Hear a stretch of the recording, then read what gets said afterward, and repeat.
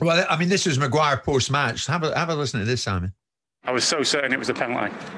I don't understand why he's been sent to the monitor to even check it. I'm goal side of the defender. I feel a touch on my shoulder, he's pulling me back, and then I feel actually a little clip on my heels as well. It was minimal, but it's a penalty, especially after the referee points to the penalty spot. You think there's no chance it's getting overturned, and I was so confident that it was going to be given as a penalty, but it seems like the decisions at the moment are going against us. But we've got to do more to win the game. We can't be relying on VAR decisions. We've got to do more to win the game, and we often create chances, but we've still got to improve. See, I like Harry. I like him a lot, but it wasn't given because it wasn't a penalty. Absolutely pitiful and minimal contact. Look, the answer to the question is everything is a sum of all its parts. But, and in part, this is the answer. Players are cheats and referees are weak. That's simple. And a lack of consequence. You look at some of these decisions that are being given or decisions that are being contemplated, and you look at the players. And this might be slightly idealistic on my part, but they should be ashamed of themselves. These are professional footballers. You look at it and go, the hell are you players about?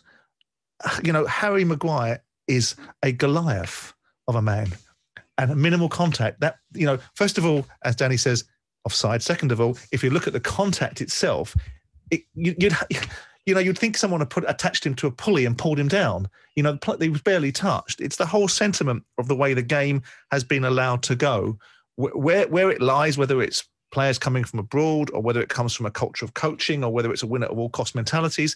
It needs to be eradicated, and it comes down to how the officials are prepared to referee the games.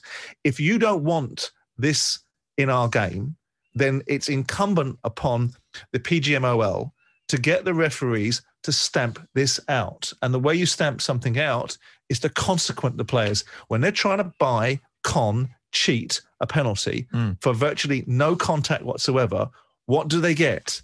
On the whole, nothing.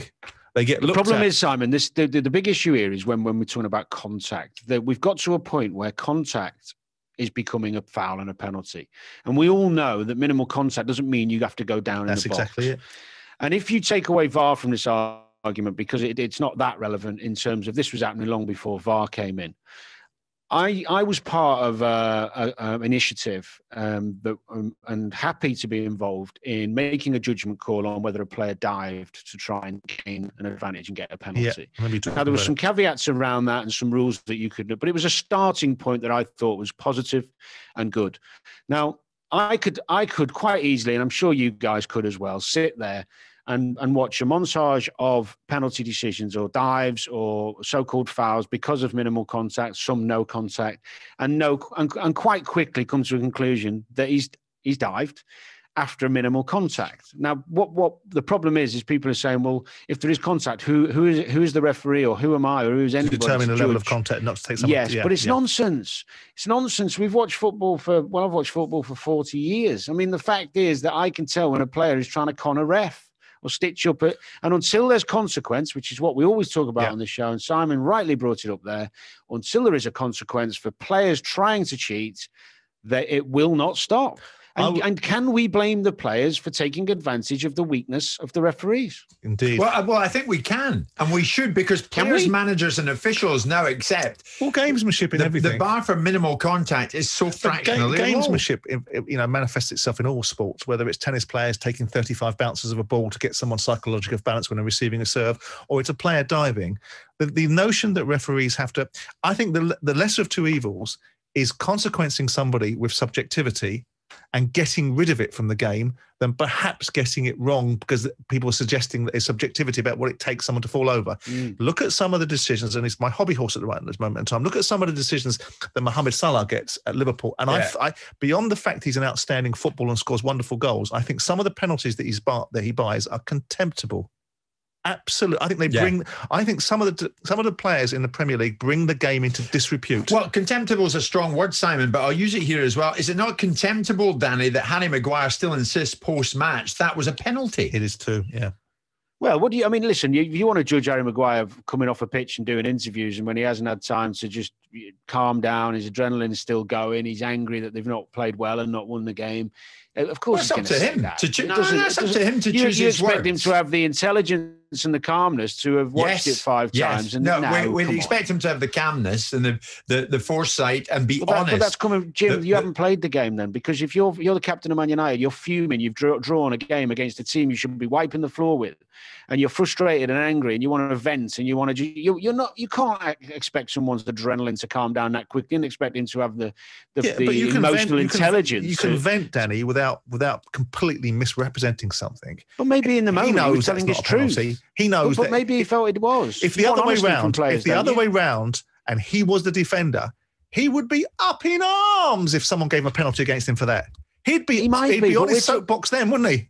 Yeah. Well, yeah, but are we isolating one player's post-match confidence? Well, we're using it as an example. That's what you do in a conversation. You find an example. Lots of players we could name lots of players who come out after and say things where you go, come on. It's ridiculous. Managers also who should be the leading light, and we should also highlight it and call them out, because this is a blot on our game. Yeah, it's wrong. It brings the integrity of the game into question, and I do think it's contemptible at times, and I do think it brings the game into disrepute, because it makes the whole spirit of the game, which might be idealistic on my part, come into question, because it's fundamentally wrong and it's cheating and it needs to stop. It's got to Simon, stop.